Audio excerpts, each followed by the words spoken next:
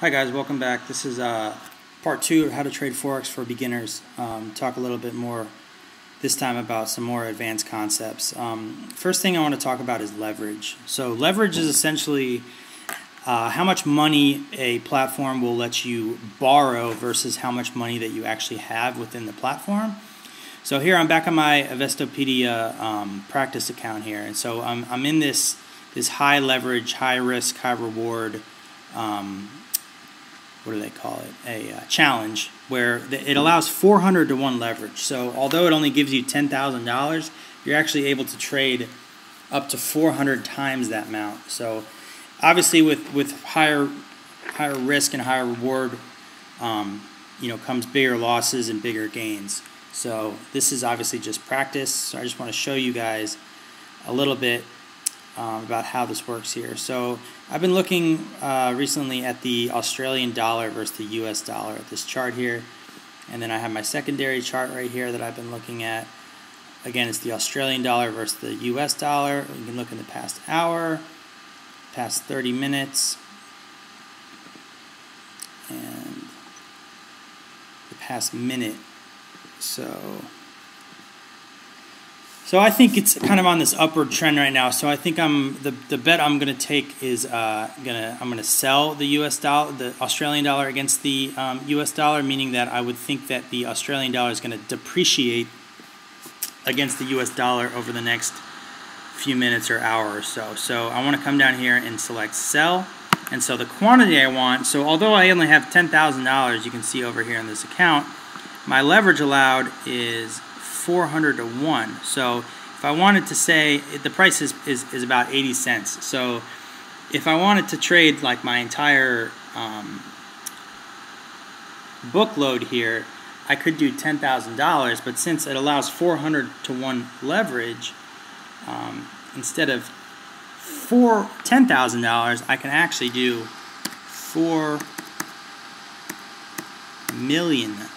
No, sorry, $400,000. So that'll be just below my allowed leverage. So okay, so it was executed. So as you can see here, my my margin. Oh no, I didn't do that correctly. Hold on here.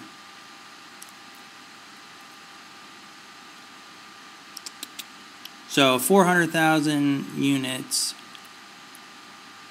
Okay, so I'm not actually using that much margin right now. So let's actually go back in here and see how much this would allow us to do.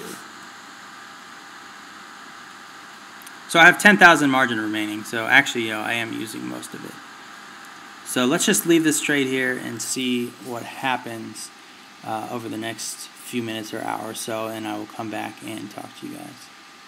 Okay, so my original analysis is actually incorrect. So I was actually able to trade up to 4 million units of this currency. So I went back in and I initiated another trade. Looks like it's not too profitable right now, but let's see how this goes, and I'll come back and join you guys in a few minutes. So as you can see here now, I'm using most of my margin. I'm using 8,700 of it. Again, it's 4 to 1, so that's where the 4 million comes in here, and that's why I only have about 1,200 margin remaining. So I'll check back with you guys in a few minutes and see what's happening here. Alright, so literally it's been about 10-15 minutes now since I executed the trade. And you can see now that my profit here, because of the leverage that I'm utilizing, I'm actually down 2,300 bucks. And that's only with a $10,000 account. So because such high leverage is allowed here, your losses and your gains are maximized that much. So that's why you have to be extremely careful in utilizing leverage. And most platforms will not let you use this kind of leverage unless you have really good credit with the platform. Something more like 10 to 1 is more common. But here you see in just 15 minutes I've lost almost a quarter of my initial starting amount of $10,000. So being down $2,500 in about 10-15 minutes, that sort of shows how risky this can be. So I'll let it sit here a little longer. It looks like it was actually down about $3,000 earlier, and it's rebounded a little bit. So, and again, I'm looking for the currency pair to depreciate. So I want the Australian dollar to actually lose value compared to the US dollar. So I'm just sitting here watching this chart, and I'll check back with you guys in a few, and hopefully our luck will turn a little bit here. So, all right, so check back in with you guys now. It's been about 10 more minutes, and the exact opposite happened of what we wanted to happen here. So we're in a pretty bad position here. So starting with $10,000, we made this really highly leveraged trade, and we've lost almost half, or actually a little over half of our money already. So I'm going to go ahead and close these trades out here.